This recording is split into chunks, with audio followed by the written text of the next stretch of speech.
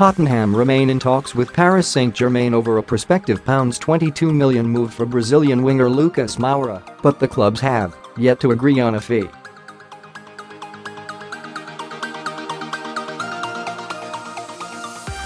The 25-year-old met Tottenham officials on Thursday and was given a tour of the club's training ground in Enfield after being given permission by PSG to hold talks.